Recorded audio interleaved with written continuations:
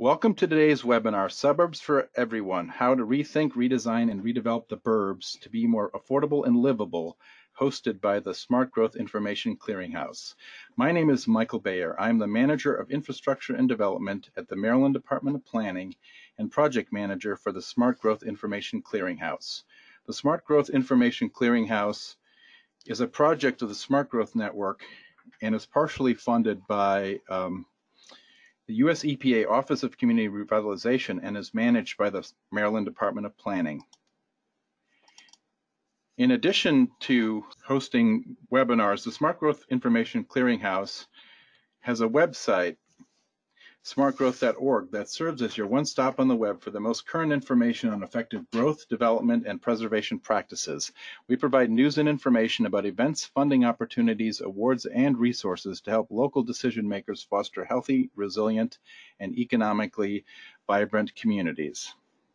The Clearinghouse is also the virtual home of the Smart Growth Network, a nationally recognized coalition of leadership organizations that have formally endorsed the principles of smart growth.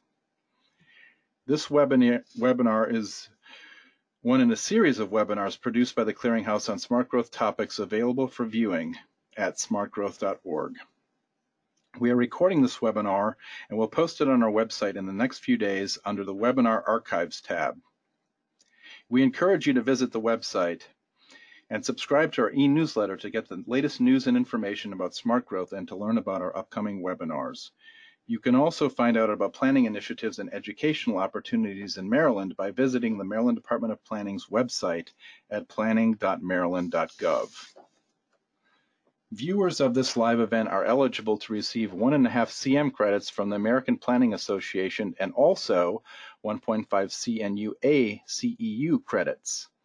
To log your AICP credits, visit the American Planning Association's website at planning.org. Log into your account and search for the name of today's event, which is Suburbs for Everyone, How to Rethink, Redesign, and Redevelop the Burbs to be more affordable and livable. You can also search for event number 918-6192. So to get started, our speakers today are June Williamson and Dan Reed. June Williamson, RA Lead AP, is Associate Professor of Architecture and Urban Design at the Spitzer School of Architecture at the City College of New York, SUNY. She is co-author with Ellen Durham Jones of Retrofitting Suburbia, Urban Design Solutions for Redesigning Suburbs, and author of Designing Suburban Futures, New Models from Build a Better Burb. Ellen and June are also finalizing a new book, The Retrofitting Suburbia Case Studies, forthcoming in 2020. During a 25-year career, she has practiced and taught in New York, Los Angeles, Atlanta, Salt Lake City, and Boston. A frequent speaker and consultant, her writing is published in the books Retrofitting Sprawl, Social Justice in Diverse Suburbs, Independent for Life, and Writing Urbanism, as well as many journals, magazines, and blogs. June has a Bachelor of Arts in Architecture from Yale, a Master's of Architecture from MIT, and a Master's of Urban Planning and Urban Design from the City College of the City University of New York. Dan Reed is a planner at the Toole Design Group in Silver Spring, Maryland, and has worked with communities all over the United States to get their streets safer and more enjoyable places. Dan also writes on planning issues, with work appearing in publications including the New York Times, The Atlantic, Architect Magazine, Greater Washington, and Washingtonian Magazine. Dan has a bachelor's degree in architecture and English from the University of Maryland and a master's degree in urban planning from the University of Pennsylvania. Following the presentations, our panelists will answer as many questions as time permits. You can submit a question anytime during their presentation by using the questions tool in the control panel located on the right side of your screen. Now I'm going to turn it over to June to get us started. Welcome, June. Hello, everyone. I hope you can hear me. I'm excited to share with you all today. For more information about me, I invite you to consult the many books and articles that have been written by me and others on this topic. So let's plunge in. We'd like this webinar to contribute to a paradigm shifting conversation. So instead of going over case studies, as I often do in my talks, I'm going to go back to basics. And As I already said, you can find many examples, case studies, design strategies, and tactics in my published works. So let's start with this enduring definition supplied by the eminent historian Kenneth Jackson. Suburbs are affluent and middle-class Americans live in suburban areas that are far from their workplaces, in homes that they own, and in the center of yards that by urban standards are enormous. Now, I say this definition is controversial, and why? I would point out the insistence on affluence and middle-class status as being part of the definition of suburbs. So this contributes to an enduring stereotype that from our perspective today can be seen as an impediment to productive new conversations. And it bolsters somewhat simplistic comparative thinking that pits suburbs, or the suburbs in the singular, against cities.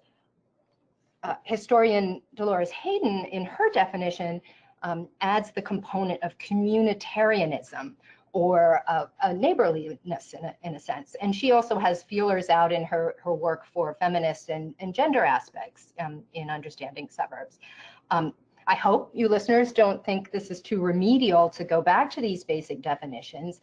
I think to shift a conversation, it's often vital to go back to the basic assumptions and to probe and to poke them a bit. So to do that, I'm going to run through a condensed history of North American suburbs viewed through a series of 6 paradigms that exerted strong influences on the sprawling landscapes that dominate today. So first up is the pastoral paradigm. That is the idea that in the face of industrialization in cities, a more moral life could be created outside the city, where nature could be tamed and domesticated. This Hudson River School painting exemplifies the ambivalence at the time towards what scholar Leo Marx called the machine in the garden. And on the left is an Andrew Jackson Downing, who's famous landscape architect of the time, his scheme for quote unquote improving working farmland into a picturesque country estate.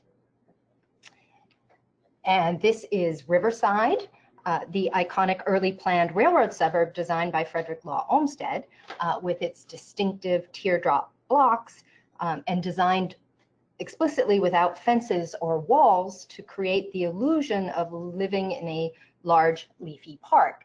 And we might note that Olmsted was quite bullish on suburbs.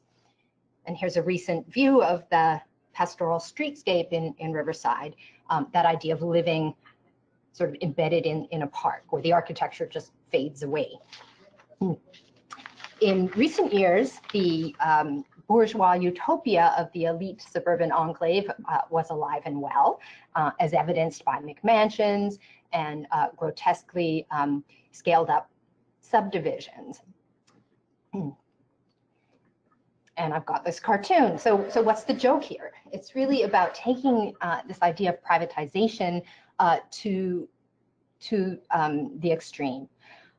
So this is a narrative, an elitist one, that opposes the communitarian thread that Dolores Hayden teased out. And this ongoing narrative draws on anxiety and fear and can amplify societal divisions, I would say. The next paradigm, the streetcar paradigm, concerns the transportation revolution that occurred as amazing new technologies extended the reach of the walking city and dramatically altered patterns of urban development or urbanization. Again, historian Kenneth Jackson, he called it the time of the trolley. And you can see here the extent on the right of the privately built trolley system that existed at one time in Brooklyn. And there were similar systems in place in all North American cities and in many suburbs, though most were completely dismantled by the early 1960s in favor of buses, or alas, no mass transit at all. People of all classes, because of the emergence of the streetcar, were happy to flee the chaos and crowding of downtown neighborhoods and districts. Streetcars opened up vast areas for development, mostly in a distinctive gridded and connected, though not at all picturesque, pattern of closely spaced houses. And in contemporary developments, however, this connectivity is often lacking, as in on the lower right, these back-to-back cul-de-sac, which make no sense. So the culprit, we could blame the automobile. Henry Ford's innovations in production and pricing made this new technology widely available, and the love affair continues unabated to this day, a full century later. Many people, perhaps many of you listening in, place faith in the development of new technologies to help us escape the global environmental calamity of climate change, brought about in no small part by the fossil fuel appetites of the automobile, and more broadly, the resulting sprawling land use patterns that we live with today. We've all indulged in the fantasies that are being widely promoted for autonomous vehicles. So what were architects and planners dreaming up during this period of rapid urbanization in the United States and Europe? The socialist utopian Ebenezer Hauer's visionary ideas for garden cities have proved enduringly influential.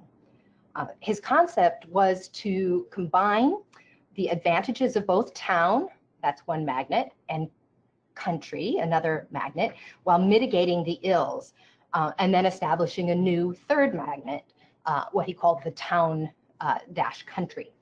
That is cooperatively owned satellite garden cities with bright homes and gardens, no smoke, no slums, with freedom and cooperation, along with low rents and high wages. Sounds pretty good, right? So the first garden city was built north of London along a railroad in 1906. And the cartoon on the right, you can see Ebenezer, I've circled him. The cartoon mocks the reputation of those early residents of Letchworth as bizarre, sandal-wearing, half-clothed vegetarians eating fruits and nuts. Howard, by the way, developed many of his radical ideas during a sojourn in the United States. And for some fascinating little-known stories of suburban communitarian experience in the United States in the 19th century and through the 20th century, I do recommend a recent book called Radical Suburbs by Amanda Colson Hurley, where she tells some of these little-known stories. But for the most part, garden city ideas were imported to the United States and tamed, that is, de-radicalized, into a design alternative to monotonous streetcar subdivisions. So Clarence Stein and Henry Wright articulated the need for new towns designed, quote, for the motor age, as at Radburn in New Jersey. And thus was born the American cul-de-sac, though at Radburn the houses face the footways, not the motorway.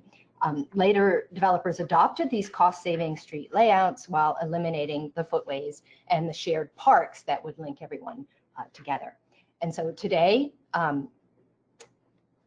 let's see, another American visionary, Frank Lloyd Wright. His notion for what he called Broadacre City was refined over decades, though never notably implemented. The conceit was to re-ruralize the populace into minimum 4-acre agricultural plots. The extremely low density development pattern would be navigated by cars traveling on, at the time, newfangled freeways. You see on the lower left his idea for an interchange, and by, of course, personal helicopters. And so today we have the apotheosis of these various visions for urban decentralization. But it's vitally important, I'd say, to remember that suburbs are not, and never were, as homogeneous as we tend to imagine them. Some of the stereotypes have their roots in marketing and lobbying campaigns of groups like NAREB, the National Association of Real Estate Brokers, who were unabashedly in the business of building and selling the dream. And here are some images of self-built working class and African-American housing on the outskirts of Detroit. And these photos were taken in the early 1940s. So the Black neighborhood on the right was segregated from an adjacent white neighborhood by a concrete wall, which you see in the top image, which the Federal Housing Authority required the developer to build before ensuring the newer white development, in the interest of homogeneity within neighborhoods. That was the rationale. And these standards were codified in the FHA's underwriting manual. So places that had been more mixed before this became increasingly and explicitly segregated. The roots of this kind of structural racism in suburbia extend back to racially restricted private deeds, as at the Country Club District in Kansas City, which was established in 1910. And you can see on the sign here, they're explicitly advertising 1,000 acres restricted, protected residence property, and people understood what those terms were codes for. And then there are the infamous federally commissioned 1930s homeowners loan corporation maps that led to discriminatory redlining. These historic maps are where the term gets its name, the areas that were colored in red on these maps. And the maps were once obscure and difficult to find, but they're now all scanned and geocoded and searchable online. So here's the example from Kansas City, and I've circled the Country Club District from the previous slide. And you can see it's all green and blue. So the legacy of this discriminatory history is seen today in predatory lending practices, racial steering, and other inequities. For a narrative summary of this topic and a provocative argument demanding legal remedy, I recommend Richard Rothstein's recent best-selling The Color of Law.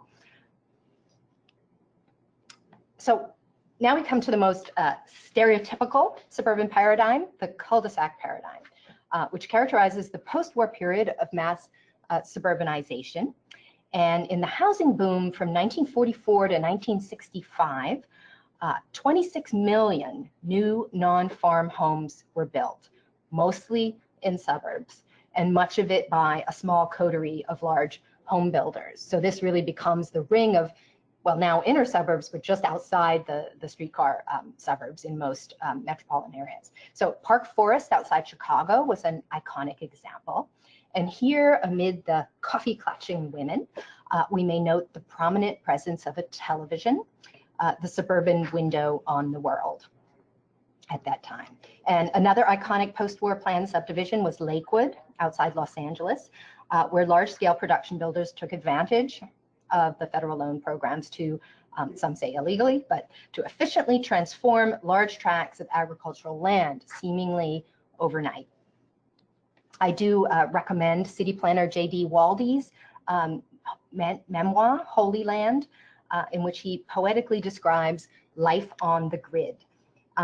And he does defend Lakewood now, today in the 21st century, as a model of integration, diversity, and continuing relative affordability within the context of metropolitan Los Angeles.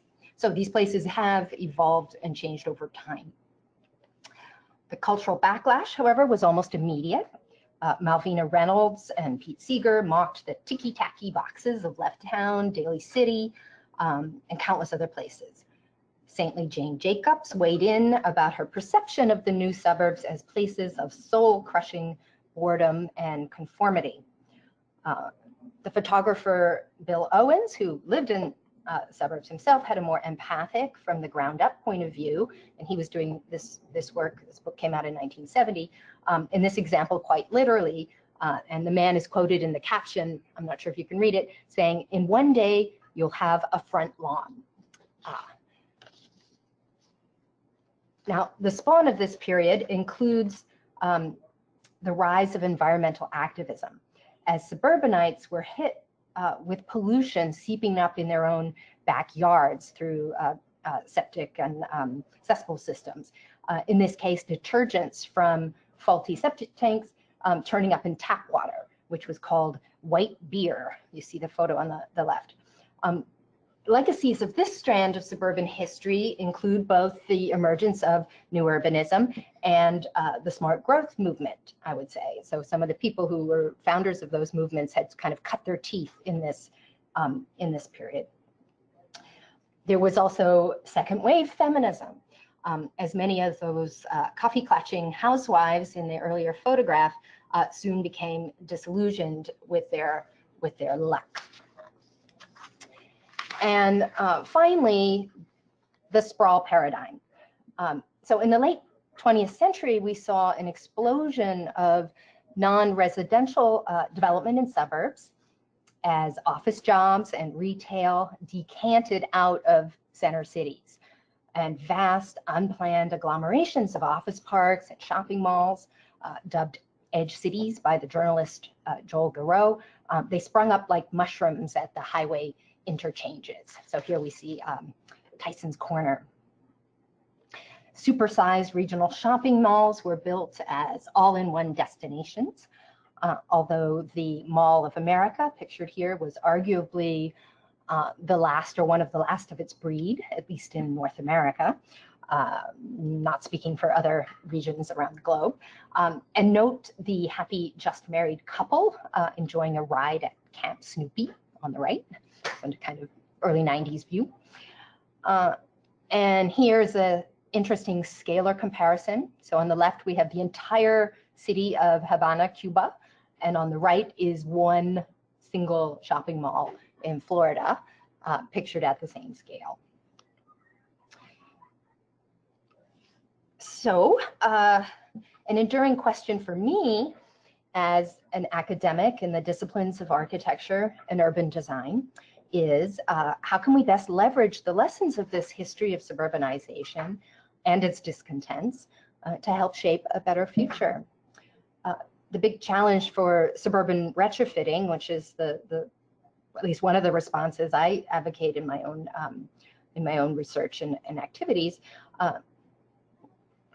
is to improve the resiliency of the suburban landscapes as they currently exist, where the vast majority of the North American population lives.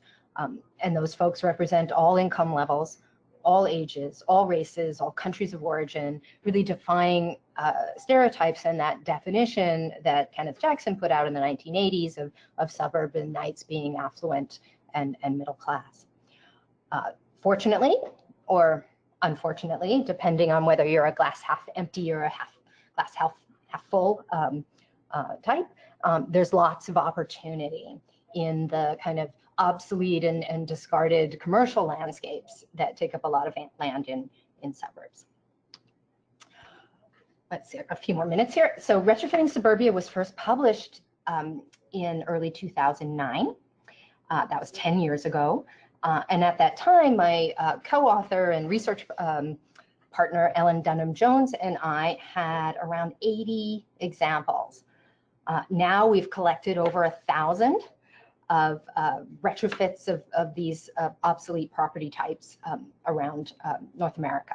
And so this big project of the 21st century, we could say, is really taking hold. But what more can we do? And how can we do it better?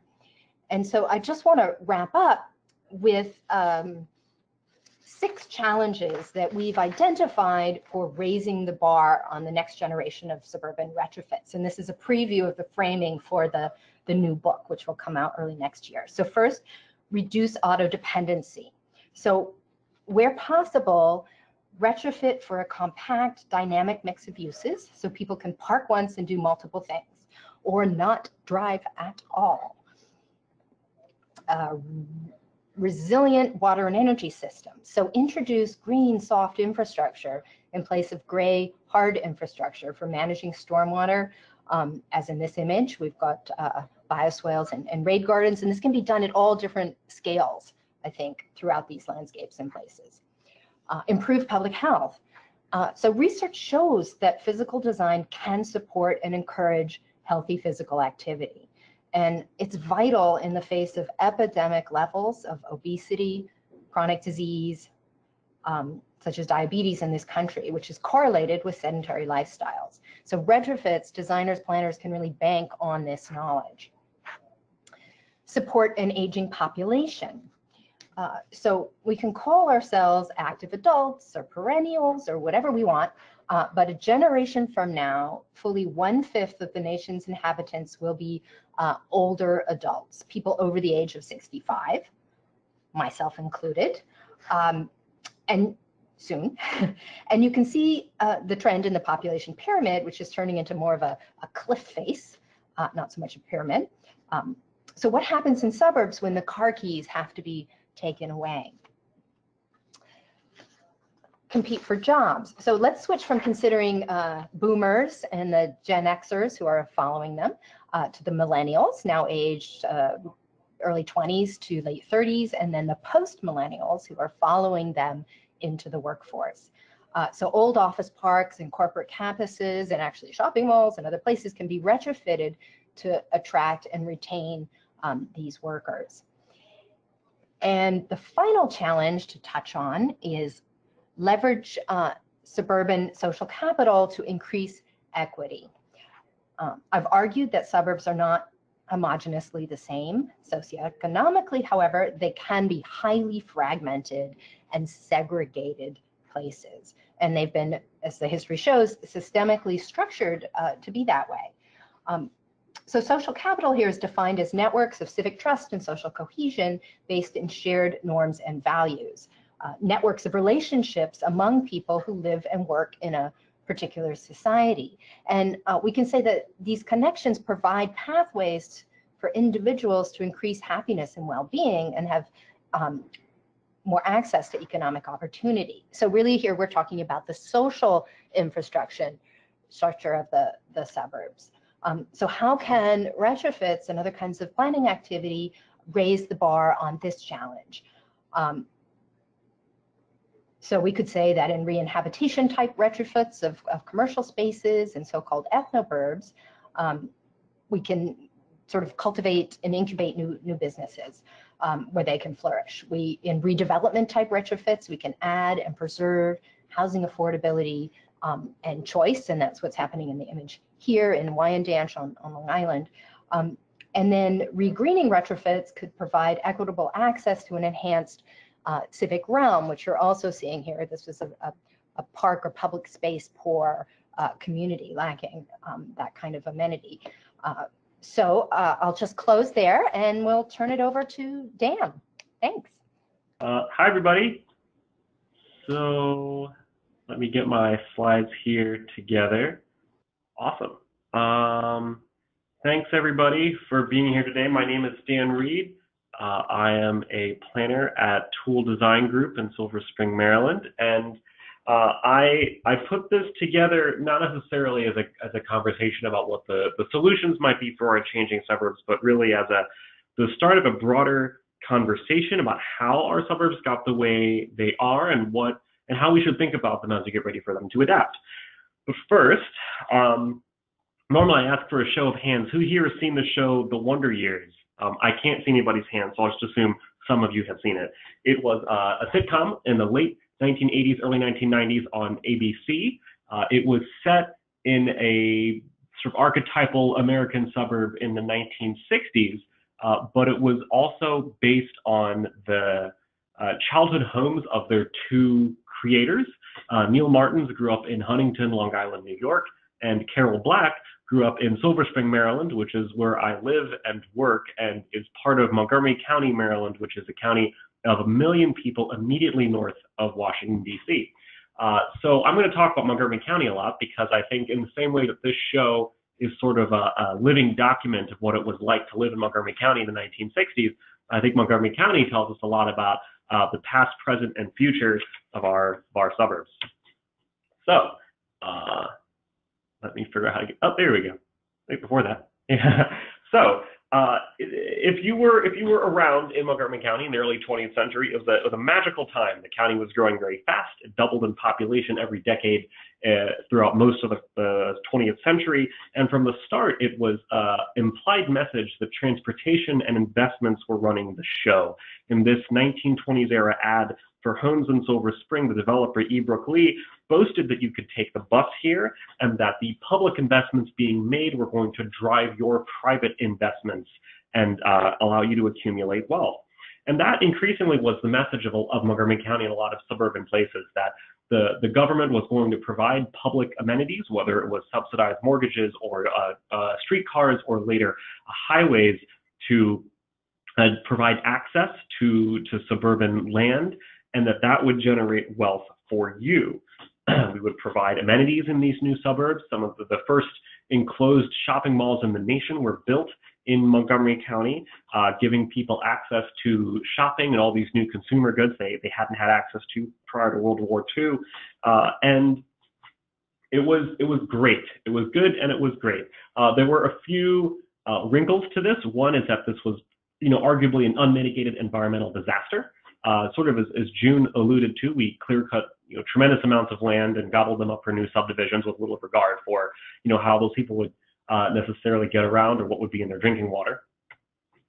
We largely decimated our urban centers through this project, as people who had the means to move out into these communities and to secure access to wealth and opportunities did so, and really hurt our urban centers and actually some of our older suburban communities too, as successive waves of white flight went on. And not everybody really had access to these places either. If you wanted to shop in these new shopping malls and you were a person of color, you did not get to. If you wanted to purchase a home in one of these communities, you would not get to if you were a person of color, if you were Middle Eastern, if you were Jewish or Muslim, and in the bougier sections, if you were Eastern European or Catholic, you also did not really have access to these communities. Part of this was through mortgages and the federal government's redlining maps, which restricted who could get a guaranteed mortgage, but also through zoning. The Buchanan versus Worley was a Supreme Court decision in the 1910s that said you could not do zoning based on race, but Euclid v. Ambler, which was a Supreme Court decision 10 years later, said you could decide what kind of houses would be allowed in a community. So the result are these communities that are effectively laid out to segregate based on wealth. You have sections of single-family homes of different prices and sizes and styles, each one separated from the others. In some places, if you're lucky, you might have some apartments and lower income housing, but everything is fairly disconnected based on class and by extension on race. And the roads, the public investments that we made to provide access to these places were itself also barriers. And thus a county and a region and a nation were built on access for upwardly mobile white people with cars. And if you didn't fit into that box, well, you end up like this family did. So you rinse and repeat for 50 years, more new suburbs, more outward expansion, more white and later middle-class flight further out from the cities, more provision of public amenities to support those places like schools, more traffic as our regions grow bigger and larger and more stratified as people have to commute longer and longer distances, particularly less affluent people, to access jobs and education and just general social and economic opportunities. There's been a lot of talk about the Green New Deal in the past year or so, but one big blind spot it has is land use. And writing in Slate magazine, my friend Alex Baca notes that our physical geography, where we sleep, work, shop, and send our kids to play, and how we move between those places is more foundational to a green, fair future than just about anything else. To its credit, Montgomery County has done a lot to address the land use side of things, and also the broader issue of climate change. We have tried to eliminate, our goal is to eliminate greenhouse gas emissions by 2035. But one of the best ways that we can do that, as the California Air Resources Board points out, is by changing the way our communities are laid out and structured, increasing the number of trips you can make by foot, having stronger urban growth boundaries, congestion pricing, and prioritizing active transportation, all of which involve how close are things to other things. So I brought up the Wonder Years as an example of where our suburbs were, but if you've seen the show Hey Arnold, you'll get a vision of where our suburbs and generally where metropolitan areas might be going. I recently started rewatching this show on Hulu. It's a 1990s cartoon on Nickelodeon about Arnold, who's the kid in the middle, and his friends growing up in a big city. It's loosely based on its creator's childhood in Seattle, and in general having a pretty good time. And you can start to see visions of this experience in our suburbs today. You know, Montgomery County is home to one of the earliest examples of new urbanism, the Kentlands, which was built in the 80s and 90s, and designed around the principles of historic towns and cities. And the result is a place where kids, even younger kids, can actually walk around and have, you know, full lives without requiring their parents to drive them everywhere. These are places where houses are finely mixed together by type and style and price range. There is a fine-grained network of streets and sidewalks to make it easy to walk or bike. Parking usually happens in the back on the alleys to demonstrate that cars are less important here. And most crucially, there is often a network of robust public gathering spaces that, you know, serve as a place where people can come and spend time, but also as an opportunity to build community and a shared identity that suburban places haven't always enjoyed. This is a suburban downtown in Montgomery County called Rockville Town Square, which was formerly a shopping mall. And this is downtown Silver Spring, which is that neighborhood I showed in the first slide, where E. Brookley was trying to sell houses in the 1920s, and by the 1980s had largely been left for dead, and today has really seen a pretty fantastic resurgence. And a lot of that is due to county policies. And what's great about these places is that they are giving a more, I think, egalitarian access to all the amenities that make life good: access to transportation, access to jobs, access to schools, access to public facilities and shopping, made available to everybody, regardless of their background, because they're simply more accessible and more centrally located. And we find that these places tend to be a bit more diverse than your typical suburb. Here's a map of Kentlands and Lakelands, that first urbanist development, and you can see there's a mix of house types, a mix of price ranges. The highway's off to the side, doesn't form a barrier within the community. And, you know, a lot of these new developments are pretty expensive, but they tend to be a lot more price-wise diverse than your typical suburban community. The county has been doing a lot to, like many suburbs, to invest in new transportation, be it bus rapid transit or light rail, to serve these communities and give alternatives to driving. Massive investment in bike lanes, the nation's first protected bicycle intersection on the East Coast just opened here in Montgomery County. And of course, investing in housing in these, you know, suburban town centers where people can actually access jobs and opportunities without having to travel as far, without having to travel by car. So, and we can see people responding to it. Most of the county's growth has been around public transit. You can see the Red Line, Metro Rail connecting Montgomery County to DC, and the darkest colored areas are people essentially clustering around that line and around major job centers. You can see driving habits have changed even since the Great Recession. They're sort of flatlined in the county. And the best examples I can think of how well we're doing it is because I can see the changes in my friends' families. My parents bought a 1980s split level just like this one, as you can see in the ad. All my friends in high school bought the same kinds of houses and moved out into then new suburbs. Most of my friends have since moved closer in, either to inner suburbs like Bethesda or Silver Spring, or into DC itself. And what do you know, their parents are selling these houses at massive windfalls and moving downtown with their kids. It's great and it's wonderful and it's good, except I asked you about the Wonder Years, I asked you about Hey Arnold, but I'm curious how many of you have watched a public hearing on television or in person in your own community, and therein lies the rub. This is where we are right now.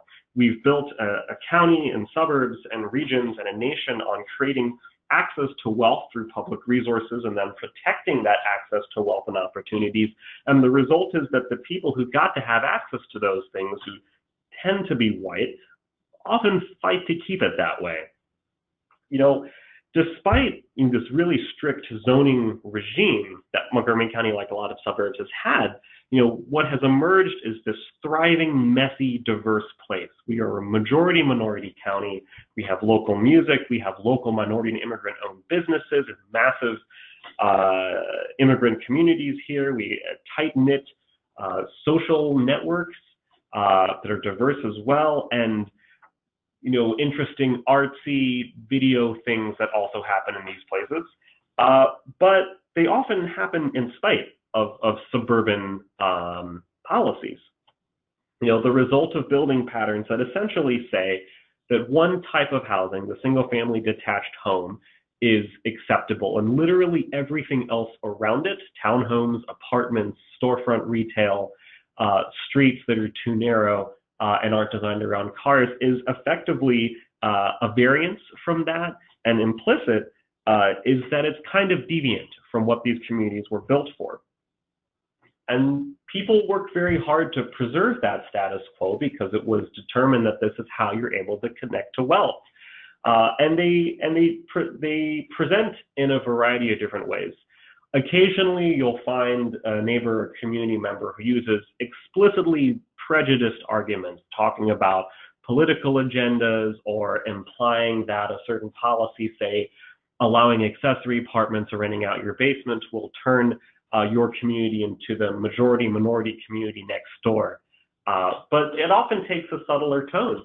There are strong cultural connotations to living in a suburb and what a suburb is, and many of the arguments against change in this community, like many suburbs, has been these calls that our community is suburban, not urban, for what those words hold in their meaning.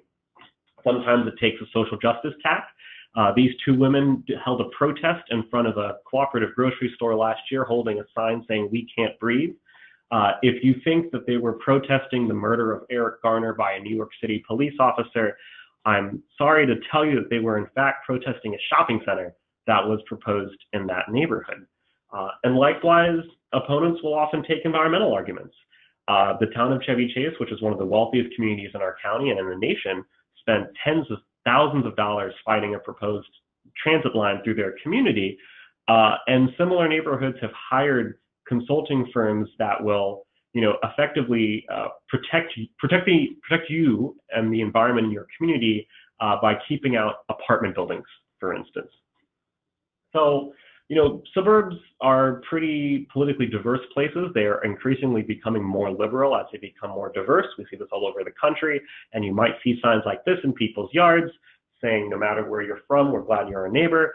And next to them, you might see a sign opposing some kind of development. And often that opposition to change comes with consequences. This particular sign blocked 700 homes, including affordable housing, a grocery store, 8 acres of actual parkland, and medical offices, which in turn creates this sort of game of musical chairs in which people who have historically had access to wealth and opportunities get first dibs on the chair, and literally everybody else who doesn't fit into that paradigm, the young, the old, women, people of color, queer people, basically get stuck without a chair when the music stops. This is a redlining map to go all the way back to the 30s of Washington, D.C. and the Maryland suburbs. On the north side, on the top of the map here is Montgomery County. And you can see the darkest colored areas are the areas where the federal government would protect mortgages. And I wish I had a laser pointer because I want to direct your attention to the bottom of this page here. This is a map of commute times. The lightest colored areas have the shortest commutes. Those happen to be the darkest colored areas on the redlining map. People used the federal government's mortgages to protect their access to jobs and economic opportunities, and that stands today. You look at where poverty rates are in the county. The lowest poverty rates in the county are those areas where redlining occurred 80 years ago. You look at housing prices in the county. The areas where a middle-income family cannot afford to buy a home, the lightest colored areas are those areas that were redlined in the 1930s. And you look at our school system, which is increasingly becoming segregated by class and race. Those schools on the right-hand side that have the tallest bars representing the percentage of white students are those neighborhoods that were redlined 80 years ago. So even as our suburbs become more diverse, we're constantly butting up against policies that were made 50, 60, 70, 80 years ago for a community that looked very different than the way it does now. And people continue to work to protect their access to those public amenities that were originally intended for certain people. For instance, Winchester Homes is a big local builder in the DC area. They built these 2 split-level houses in 1985. They both have 4 bedrooms and 3 bathrooms. They're both roughly 2,500 square feet. One of those houses is currently served by a majority-minority high school that is a little bit lower in the county's rankings. The other house is served by majority white and Asian high school, which has one of the highest school rankings, not just in the county, but in the nation. And as it turns out, there is a $250,000 difference in home price between 2 literally identical homes in very similar neighborhoods, simply because of who goes to that neighborhood school. This creates a real challenge for Montgomery County and for a lot of suburbs like it in the future. You know, despite a narrative about growth in our downtowns and our urban cores, there's still a tremendous amount of growth happening in our suburbs. 200,000 people are going to move to this county in the next 20 or so years. That's a 20% increase. And where are those people going to go? This is a map of zoning in the county. Down at the bottom in the middle here are those areas that were redlined in the 1930s. The yellow areas are single-family homes. The green areas are an agricultural reserve, which is excellent and good. Together, they make about 90% of the county's land. And what's left over, the areas that are actually able to accommodate future growth, are the planned community developments, the town centers and shopping centers, the office parks, industrial parks, and garden apartment complexes. Those are the places that are actually capable of accommodating new homes. And those are the places where 208,000 new people who are likely to be majority minority, who are likely to be younger, who are likely to be not fitting into that box many suburbs are originally created for, get to go in those places. And it also so happens that those places are where most of the county's diversity already are, and often where people don't have the means to dictate what kind of change happens in their community. So we're effectively putting all of the growth in the places that are least prepared to shape it. On the one hand, this is how it's supposed to be, right? Montgomery County has a strong reputation for transit-oriented development, and as a result, 80% of the new homes in the county are going to these 10 neighborhoods, which are either near red line metro stations or are in planned suburban town centers that were established in the 1960s. On the other hand, this isn't nearly enough to accommodate the growth that's actually coming to this community. And the result is the little bit of housing that gets built near transit, near jobs, near town centers, near amenities, tend to be astronomically expensive. And thus, the people who benefit the most from access to opportunities don't have the ability to participate in these places. They often get pushed out to places like this. Older suburbs that were built in the 60s and 70s and 80s that are now starting to age and are getting hit by a double whammy of wealth moving either further out to even newer suburbs or moving further in to closer urban areas that have more opportunities. This is about a mile from the house that I grew up in, which was built in the 1980s. And this is a shopping center in that neighborhood that, as recently as when I went to high school, I graduated in 2005, was a thriving strip mall filled with local businesses and shops and restaurants, and was a community gathering place. And it's basically been left for dead. And so the question I want to leave y'all with is, we need to think about our suburbs in a different way if we're going to help them change. But once we understand where we're going, what are we supposed to do about it? That's my piece, and I'm gonna give it over to Mike, I believe, for the Q&A.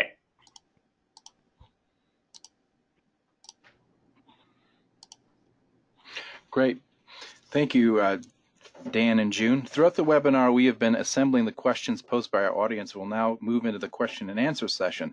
You can continue to submit questions as we move into the discussion, and we'll answer as many as we can until about 2:30 Eastern. And I'm going to ask our panelists if they can turn on their webcams so we can actually see them during this part. Excellent. Okay. So one of the questions came up, I think, early in your discussion, June. So I'm going to just relay this to you, and if you want to go ahead and respond to it.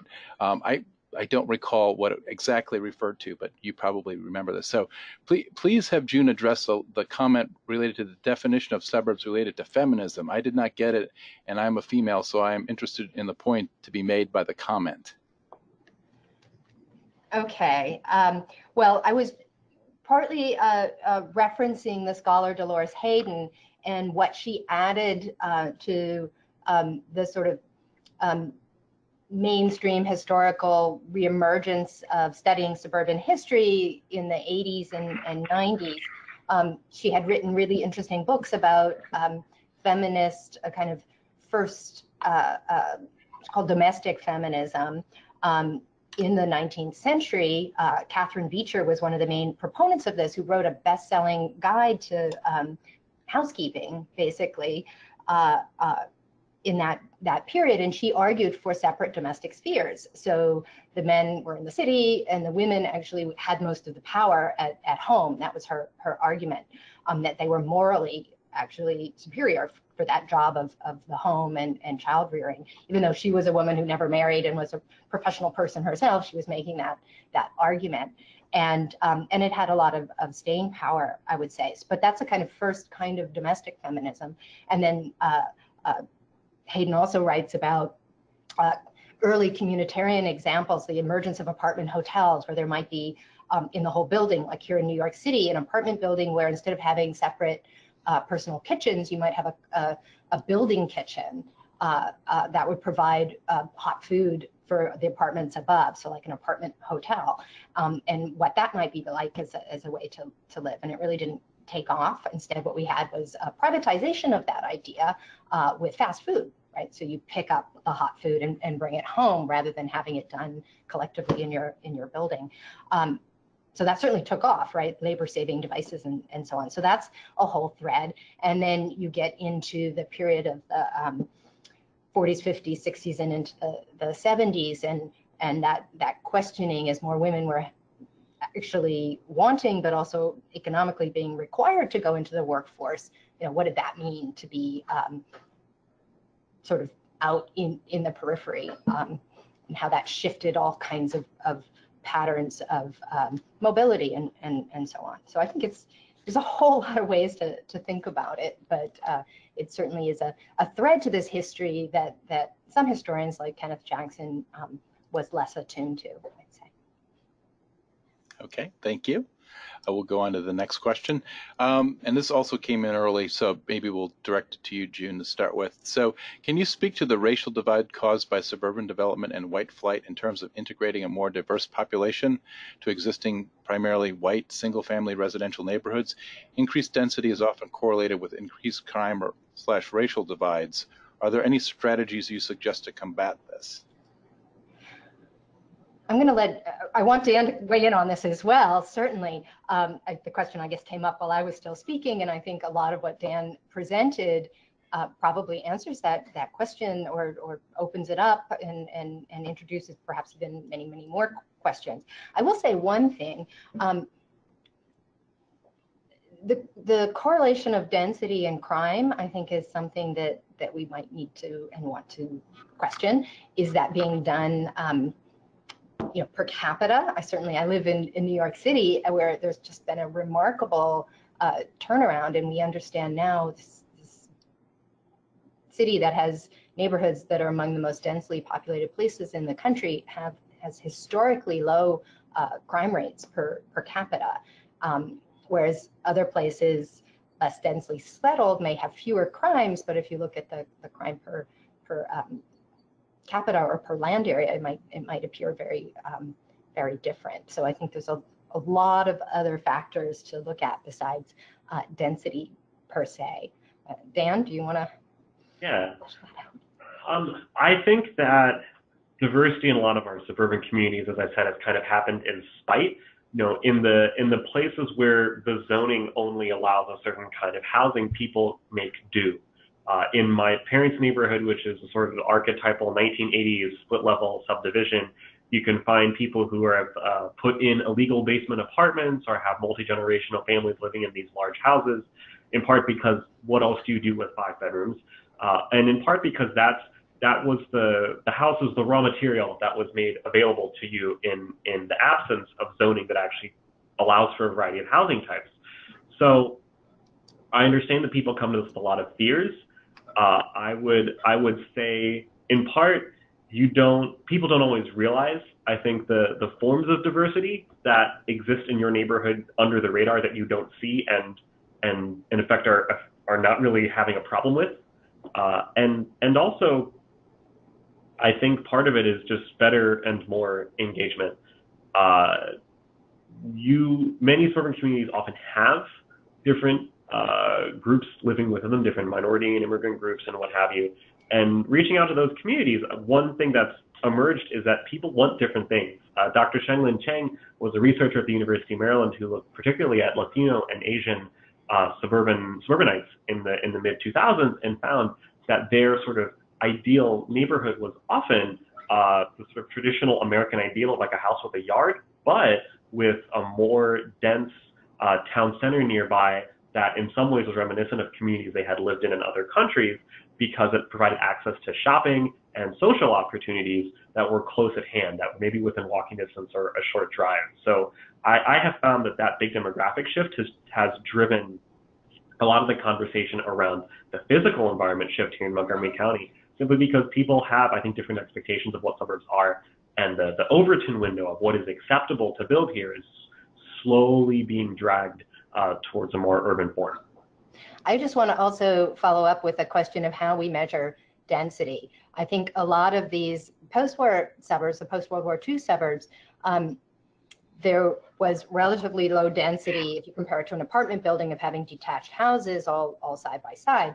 But the average family size, the number of people living in each of those units was larger, right? Having children, you had 4, 5, 6, 7 member families. And over time, we've seen the average family size shrink.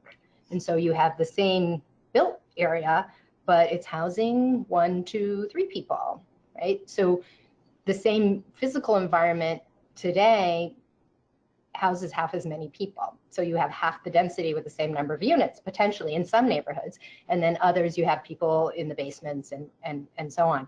So looking at not just the number of housing units as a measure of density and potentially providing affordability, but also factoring how many people are being housed and being housed well, I think is important as well.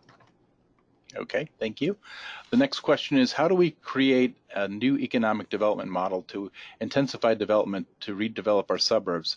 Are accessory dwelling unit solutions to redeveloping suburbs? I think they are a solution, not the only one, but they're definitely part of the picture. One thing I always like to joke about suburban places is they do have a lot of latent space available, whether it's the basement of a large suburban McMansion or the parking lot in front of a shopping center or an 8-lane road that is empty most of the day. There's room for more stuff that people don't always anticipate. And so I think for many aging suburban communities, like economic development, I think really is about how do you better utilize those vacant spaces that you have and put them to greater or more intense uses, which, you know, as I think June can speak to, comes in a variety of different forms. Just to follow up on that, those 2 maps of Montgomery County that you showed, Dan, one with all of the land use and then the one where you blacked most of that out, those are the places that are much more likely to have R1 zoning, right? And by allowing accessory dwelling units or backyard units, basement units, you could sprinkle within all of that at least some percentage of that growth that you anticipate. And whether it's a within family second unit, so an adult child or a aging parent, or even this kind of extended social families that some of us have. So it's an aunt or an uncle aging that may not be biologically related to you, but someone that you have a strong tie with and want to bring in and share your home with. I think a lot of people could be better housed by opening that up. And that's about shifting this paradigm about this presumed superiority and stability and preference for an ideal of a detached house and yard and a presumptive normative family living within that unit. So, but there is, a whole variety of issues and challenges. So some places have a lot of these units, but they're illegal. So we want to legalize those, bring them into the light, be able to then monitor and make sure that they're safe and up to code and taxes are being collected and all kinds of things like that. And then other places it's unlocking a potential that's there but has been very strictly monitored. So it is low-hanging fruit in the equation, certainly on the housing question. Okay, there are a lot of questions actually related to accessory dwelling units or ADUs, so I'll ask one of them as a follow-up here. So appreciate all the background to understand how we got to where we are, but now what? What are some of the tools you can suggest to address this? Is it down zoning to allow ADUs, but then we deal with over parking concerns, et cetera? So we had a big fight over accessory apartments in Montgomery County, and it was surprising to me to see how virulent some of the opposition was. But fortunately, it did get passed. I think in spite of some of the more prejudiced arguments that people made, I think it actually demonstrated that it demonstrated to the decision makers, the county council, that a lot of the opposition to this was not coming from the best place. That said, parking was a recurring issue among, I think, people who were either skeptical of the proposal or were outright opposed to it. One of the things that the law of the county passed did is that homes within a certain distance of transit do not have parking requirements, which I think does a couple of things. One is it acknowledges that the people who might be living in these accessory apartments, who are overall less likely to drive cars, will have other transportation options available to them in those neighborhoods. And I also think, these communities are often the places that have the most limited parking, street parking especially, in the first place. And not requiring that the accessory apartment owner has to demonstrate parking availability, I think could ultimately reduce the pressure for parking in that neighborhood, because if their working assumption is the person in this apartment's not going to have a car, it ideally means one fewer car taking up street space for all the other homes in that neighborhood. And to follow up on that, if the renter doesn't want a unit without a guaranteed parking space, then they'll look elsewhere. If that's what they are comfortable with, why have a requirement to build that space that isn't going to be needed by the person who is presumably desirous of that unit? So those arguments go together. One thing that's interesting about accessory dwelling units, I reviewed a paper that was recently published. I can't remember which planning journal it's in now, but they were studying accessory dwelling units on Long Island, which is a huge suburban region in my area in metropolitan New York, with almost 2 million people in Nassau and Suffolk County, and surveying all the different jurisdictions, of which there are dozens of overlapping towns and villages and hamlets and unincorporated areas and so on.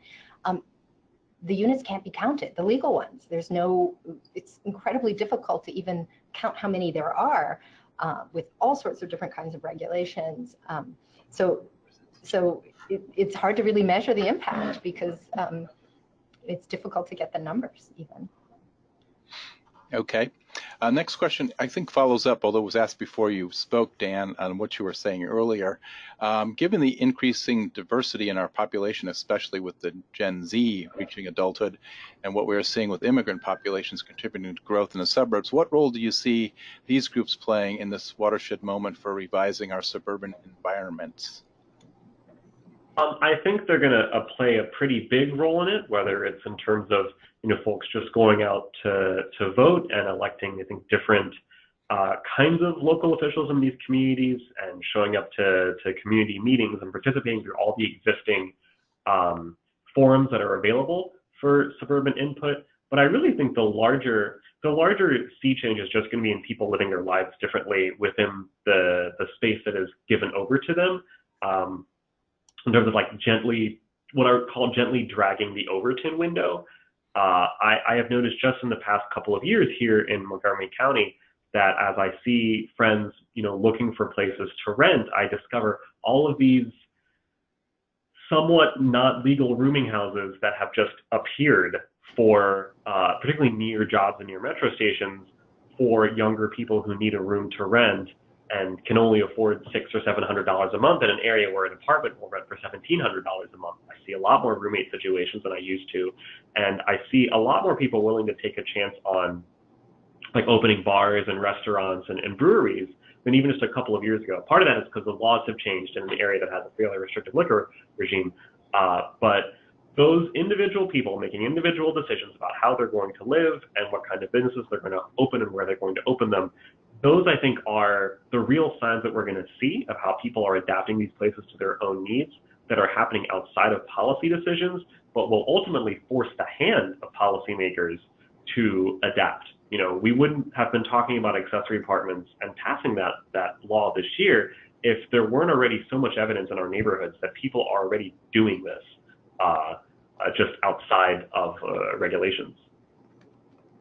And to follow up on that, and again, I really do like those two maps of the county that you showed, those reception areas, it may look like just small areas in the overall map, they still have tremendous potential.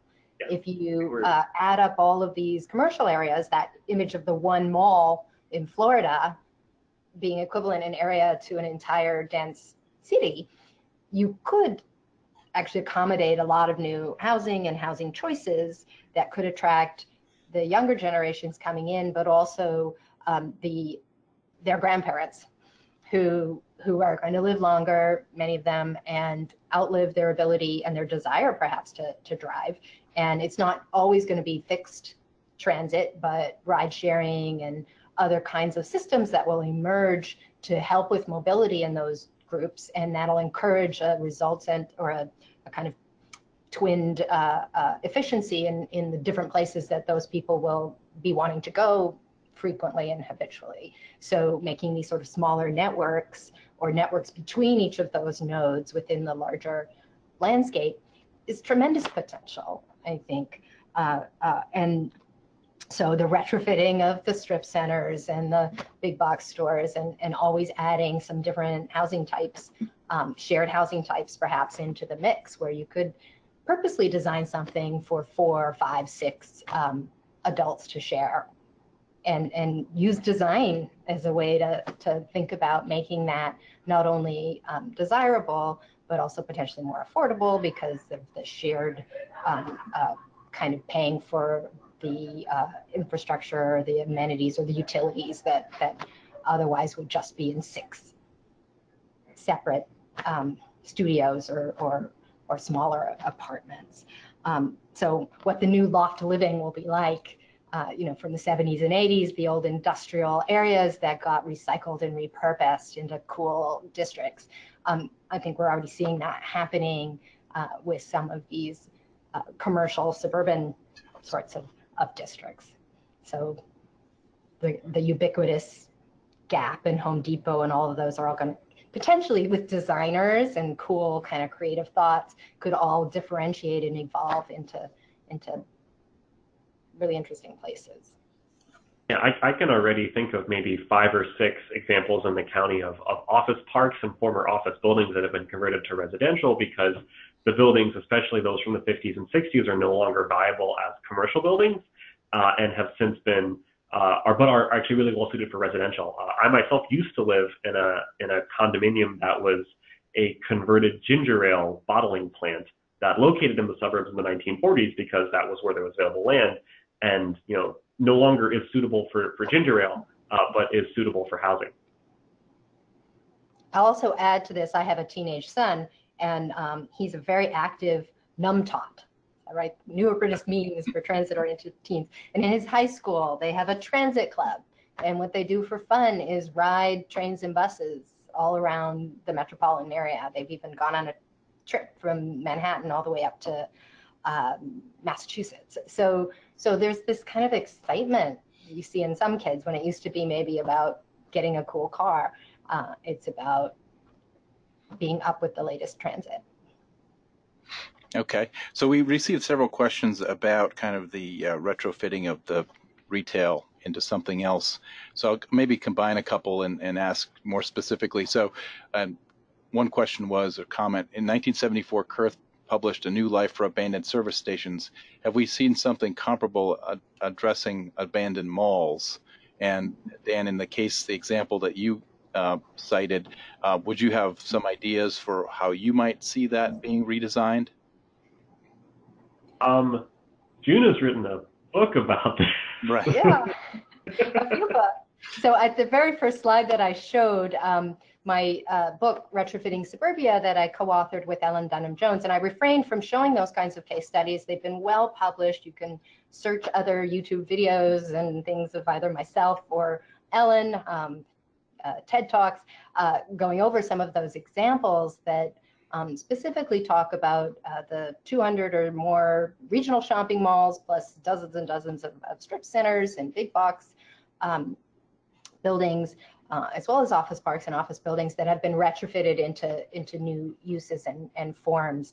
And when we say retrofitting, we're talking three basic strategies. So redevelopment, which is basically partial or full demolition of the older buildings and replacing them with a new configuration. So there's a real urban design component there that might involve, if the location is good, taking a mall and tripling the density on that land, adding transit, new kinds of retail that might be street-oriented retail with transit above, adding housing with apartments above, adding other kinds of business uses and so on, and really making a downtown district. There are some really great examples of that. And again, I refer you to Retrofitting Suburbia and some other articles and so on. And then the new book, which will come out next year, Ellen and I have 33 new fully fleshed out and illustrated case studies that address those 6 challenges I talked about. So the idea here is not just to reproduce some of the examples that have already been successfully developed and implemented around North America, but to think about ways that we could really get even more and challenge ourselves to do better. So look for that coming out early next year with examples that we've studied and visited all across North America. The second strategy that we describe is reinhabitation. So that's a kind of adaptive reuse model. And the strip mall that Dan showed, we have some examples like of one in Oregon where the owners took out a couple of the inline stores to make a passageway so that they could activate the back of the center, because often these centers are L-shaped and the parking is all in front and the back is just kind of nothing.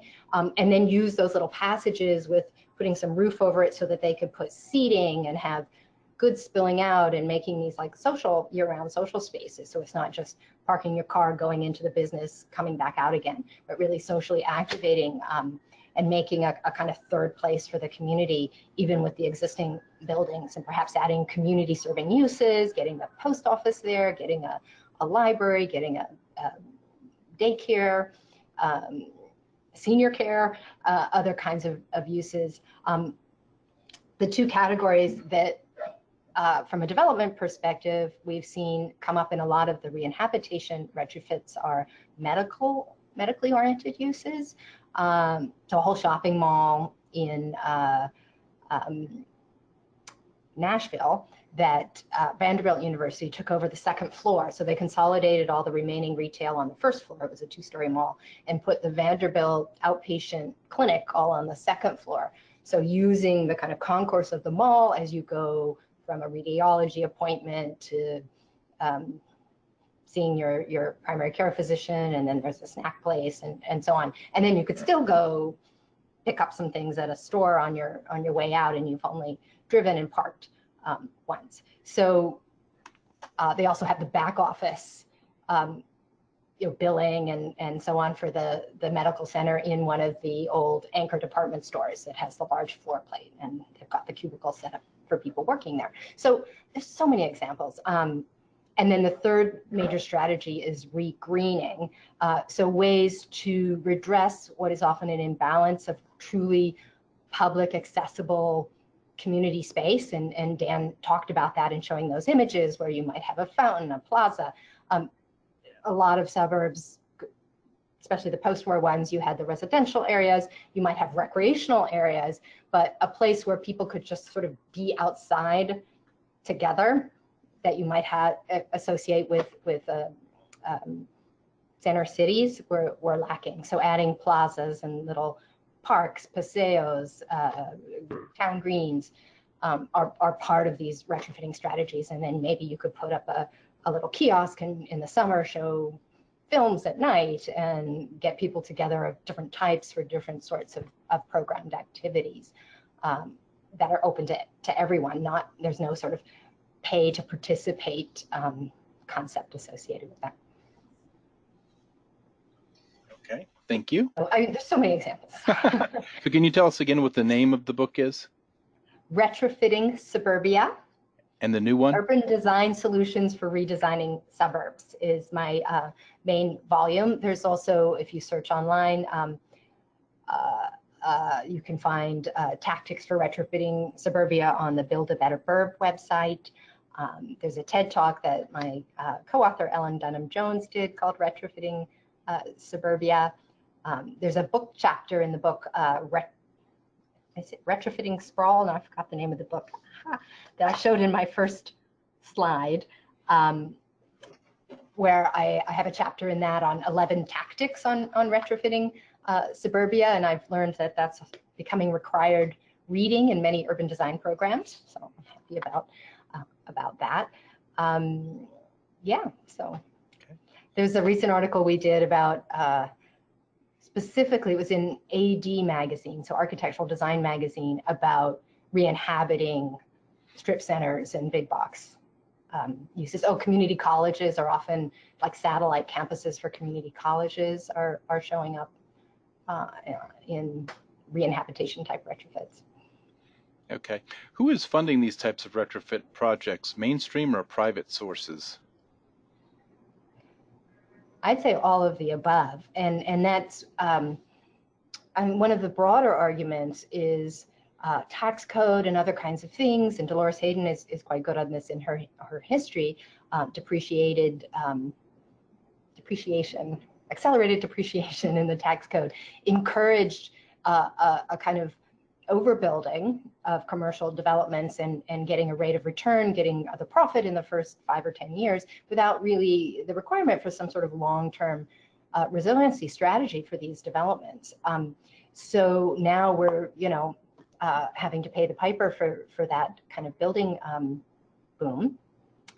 And in some cases, depending on what's happened around these commercial centers, they go into tax receivership and they become publicly owned. And then it becomes sort of the responsibility of the local municipality to figure out either maybe to downsize it and turn it into a park, or somehow get rid of the eyesore that's driving down values of neighboring properties. And that can be done quite successfully, where you deconstruct a shopping mall, and maybe if it was built on wetlands or an area that has some ecological function that was compromised, that can be brought back. So there's a really interesting example in Connecticut that's going to be in our next book of a shopping mall that was demolished through public funding, and then a stream that had been put underground, culverted, and there have been really, really destructive floods as a result of that in recent years.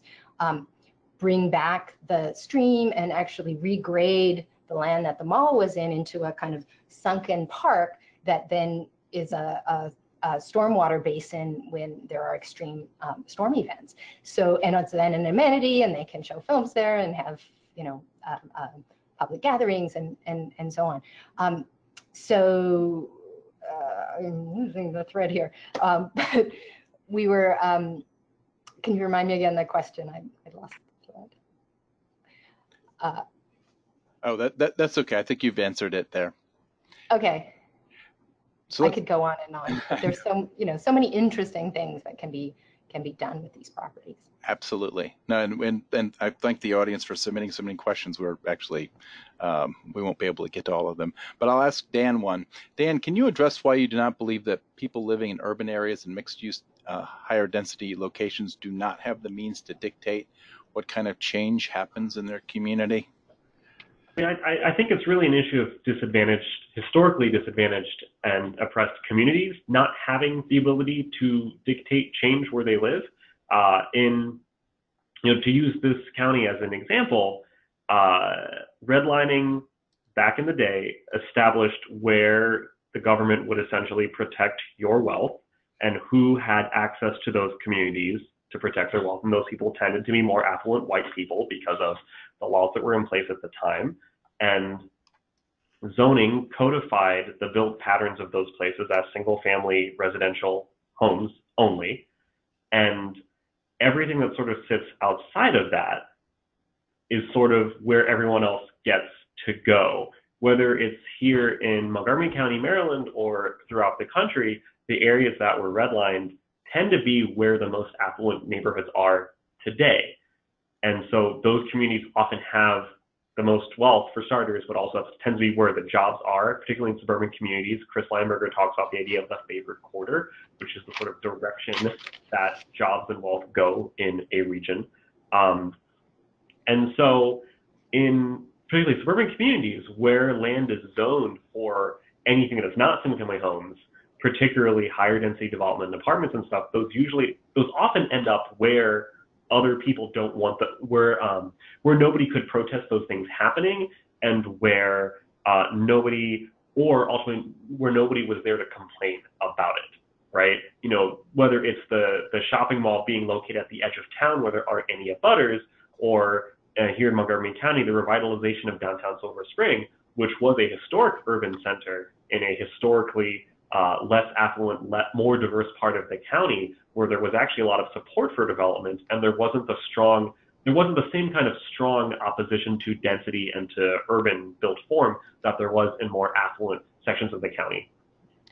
I wanted to pick up the thread because now I remembered the question. I've been talking about some examples where it went into public ownership, and then the retrofitting, which might involve actually lessening of density or regreening, was done by the public sector. Then there are examples where it's a public-private partnership and some sort of tax benefit or something is done in order to attract some private investment, and then there's a kind of shared custody of the project, like in Silver Spring.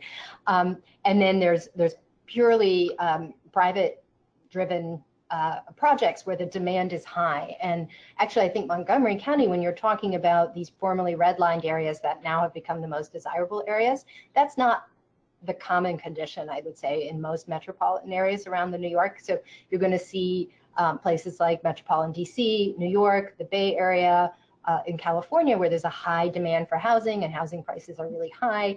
And this, as you outlined, this weird conflict between people who tend to see themselves as progressive and liberal, but what can be actually against some of the unlocking some of the potential to add more housing into the supply, where that has happened, that flip. And then there are many other metropolitan areas where the once redlined areas have this persistent effect and are still really struggling. But I will say the larger narrative in the retrofitting examples that Ellen and I have tracked is that what started out often as a kind of prototype development that got reproduced all around the country, now as we retrofit these projects, each one has a unique, particular, specific, local solution that needs to be found with the right partners and taking the surrounding context into consideration. Okay. To change gears a little bit, what are your thoughts on the future of jobs in suburbia? Do you envision another job-based retrofit as more of the hipsterbia trend takes hold? And if so, what does that look like? I think it depends. One thing that we've noticed in the DC area, and particularly Montgomery County, is that the further out suburban communities where there may currently be office parks or where land was set aside for employment uses have actually really been struggling. There's a community called Clarksburg, which is 30 miles north of Washington, D.C., where in the 60s, Cesar Pelli designed this beautiful modernist office campus called ComSat, which has been vacant for the past, I think, 15 or 20 years, and is perpetually at threat of being torn down. But in the 60s, it was decided this is a place where people would want to come and work, and now that's not the case, partially because there's been intensification both in the city, in the district, and in the sort of older suburban town centers like Bethesda and Silver Spring that have emerged as major regional job centers, and I think are sucking up most of the employment activity in the region. So some office parks, I think, will have an opportunity to reemerge as new kinds of workplaces if they're in the right locations in the region, but more secluded or isolated office parks may not fare as well. I can speak to a case study that's going to be in the new book of Bell Works, which is a reimagining of the old Bell Labs campus, a research and development campus in New Jersey that was designed by Eero Saarinen. So like the campus by Caesar Pelli, a real marquee name architect. And it's a beautiful building. It's a quarter-mile long with this huge atrium up at the center. And it was where telephones and all kinds of telecommunications technologies were developed. And it was vacant for many years. So now it's been reimagined as what the developers call a metro burb. And they're going to reproduce this outside of Chicago as well in an edge city there with another Bell AT&T building. But bringing in all sorts of different businesses and taking the atrium in the middle and really activating it. So they have farmers markets, and there's a hairdresser, and there's a Montessori school, and there's a branch of the local public library, and they have fireworks on the 4th of July. And but the transportation is a problem, has tons of surface parking. It's a beautiful landscape design of paving and gardens. But they need to figure out, and they have instituted shuttles to go to the nearest New Jersey Transit train station. But at least for the people who are now working there, there are cool places to have lunch and different kinds of businesses, and it sort of has a little bit of a social vibe to it. And they really are trying very, very hard to attract and serve the needs of the millennials and those who are following them who have to work in New Jersey. And I think there's a lot of potential there for at least some of these white elephant office parks and former headquarters campuses to evolve in this way with the right kind of people involved in the process. Great, thank you. I know notice we're getting toward the bottom of the hour. Do you have a few extra minutes to answer a couple more questions? Sure. Sure. Okay, great. Thank you very much. So here's one. I'm also curious about how both of you would approach suburbs and shrinking areas. Should they be first on the block for decreasing funds or investment? Who has the responsibility for carrying the cost of supporting and reinvesting in suburban areas? We've subsidized these developments to a great extent. Is this a pattern that we can continue? It's a tough question. From my perspective as an architect and urban designer, we've been sensitive to try and look at examples that are in low or slow growth areas and to see how the strategies of regreening, which I talked about earlier, which can be about stabilizing an area and trying to leverage, could be federal funds if it's brownfields, or creating the damage from flooding and other kinds of things, so that you could argue funding for planning and investing in restructuring some areas in order to prevent much more catastrophic damage down the line. And then the examples of re-inhabitation. So just trying to reduce the barriers in terms of zoning or other regulations that to unlock the potential of the people who are living in these places to be entrepreneurial or to create their own small businesses, to repurpose and reuse buildings that chain retailers have left behind, and try to just kind of locally stabilize and invigorate a community that's still, it may not be about attracting new outside development or bringing in a lot of new residents. It's really about stabilizing the conditions for the folks who are already there. Yeah, I will admit that it's not really a phenomenon we see as much of in the DC area. I would say in general, it's probably unsustainable economically to prop up these places, but I would also argue that particularly as some of our urban cores, even in smaller American cities, start to attract wealth and investment, that these places will increasingly be where the least and the lost end up. And we might find ourselves in the position of supporting some of these shrinking suburban places simply because that's where people who have no other choice end up. Okay, thank you, Dan. There was one slide that referenced autonomous vehicles, and it seemed to be dismissed as fantasy. The future of autonomous vehicles will revolutionize life in the suburbs as well as everywhere else.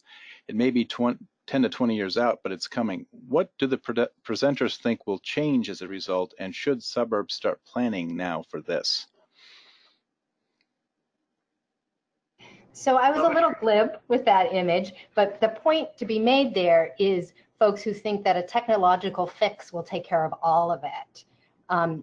Maybe some misguided thinking, and I think we have to be sensitive to how a lot of the narratives around autonomous vehicles are being promoted and shared by those with a huge financial stake in creating a narrative of inevitability about it that isn't paired, I don't think, by the questioning of what it might mean more broadly for rethinking some of the patterns that we have. So a lot of the narratives like that image show still assuming sort of private individual car ownership, just instead of you driving, it's autonomous.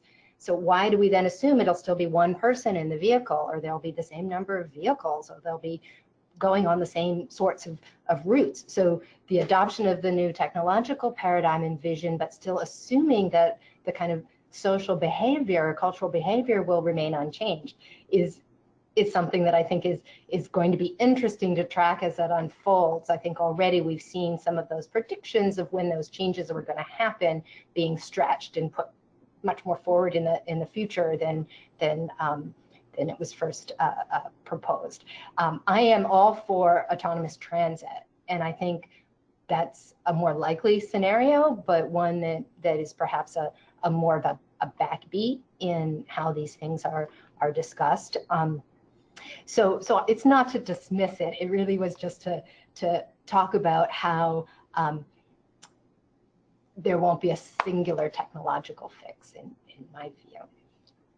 I think that the geometric constraints of autonomous cars are still the same as cars. They still, especially with a single person in one, it still takes up space like a car does. It still requires roads like a car does. It still requires parking lots like a car does. And I've heard folks say that people will be willing to have longer commutes in an autonomous car, and thus they'll move further out. And I don't necessarily believe that either, because I think if Marchetti's constant is that cities will, the largest a city will grow is 45 minutes by whatever the prevailing transportation mode is at the time. An autonomous car going 45 minutes is still a car going 45 minutes. And as we saw in the Great Recession, the areas that were, furthest from the jobs are the ones that were hit the hardest. And I don't know that autonomous cars change that necessarily. I do anticipate they'll come at some point, but I agree with June that they'll come in forms that we don't fully anticipate. Like those little delivery robots that scoot around some downtowns, or Domino's Pizza. I showed a slide of those. That delivers pizza. Like I think we'll see that way sooner. Okay, just one or two more here. Do you see a role for regional agencies in turning around the suburban model? And if so, how can regional agencies be better empowered to do this?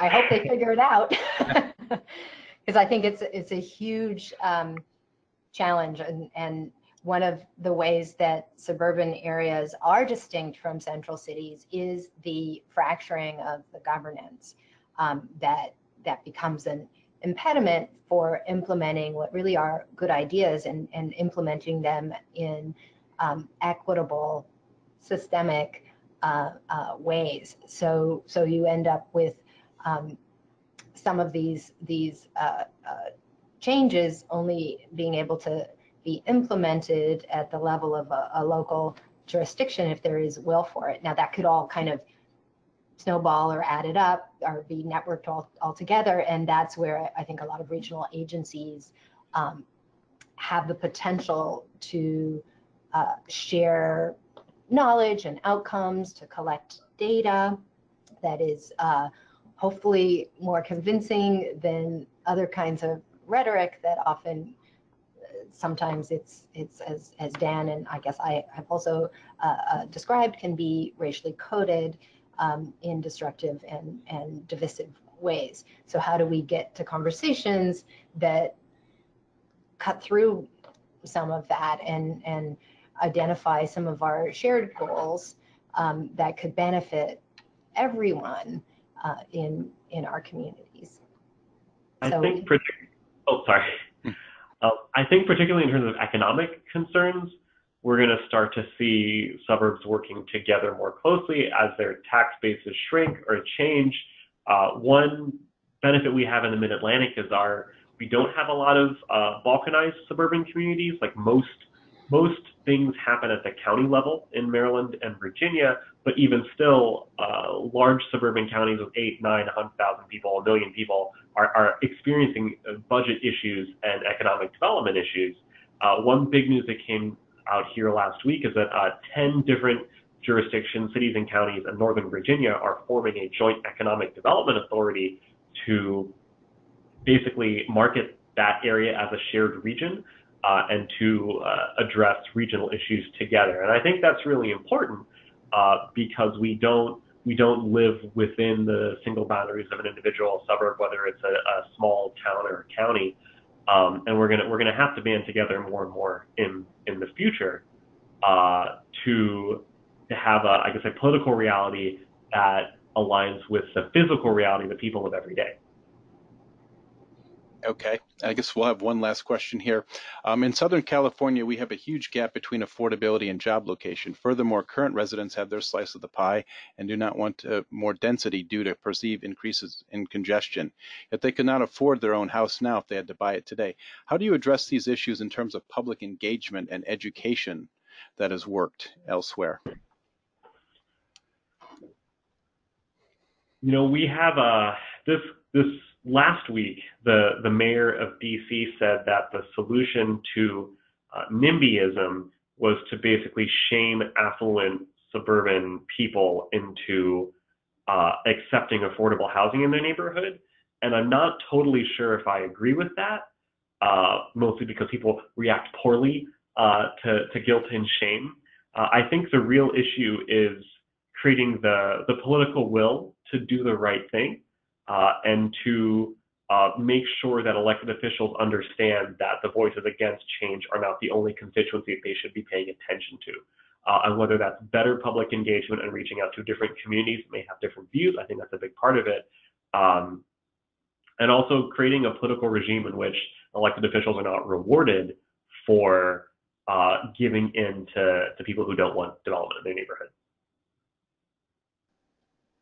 I will say, as a former resident of Southern California, when I go back to visit, I lived there almost 20 years ago now. It's remarkable how much seems to have changed in the acceptance of transit, for example, and the recognition that at least if some people, those who prefer to drive, if they understand that other people take transit, it's a net benefit for those who want to persist in driving.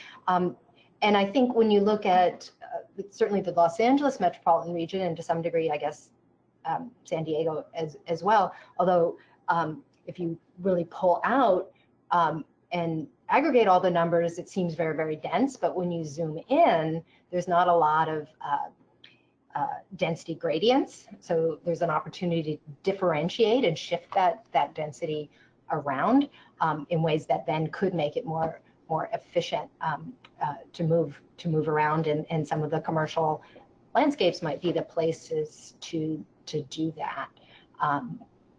But the public education and engagement, I think, does have to start with the young. Okay. Well, on that point, we'll close up today. Thank you very much, June and Dan, for joining us today. And thanks for everybody who joined with us. The last few webinars with the Congress for the New Urbanism have been some of our best attended, and we just weren't able to get to all the questions today. So that will conclude our webinar, Suburbs for Everyone, How to Rethink, Redesign, and Redevelop the Burbs to be More Affordable and Livable. I'd like to thank again June and Dan for their presentation, all those attended. The complete webinar, the recording of today's webinar will be posted on smartgrowth.org sometime early next week. When you exit from today's webinar, you'll be asked to participate in a short evaluation. Please take a few moments to provide feedback so that we can continue to improve the webinar experience for you. And keep an eye on smartgrowth.org and our weekly e-newsletter for details on other future webinars. Have a great day.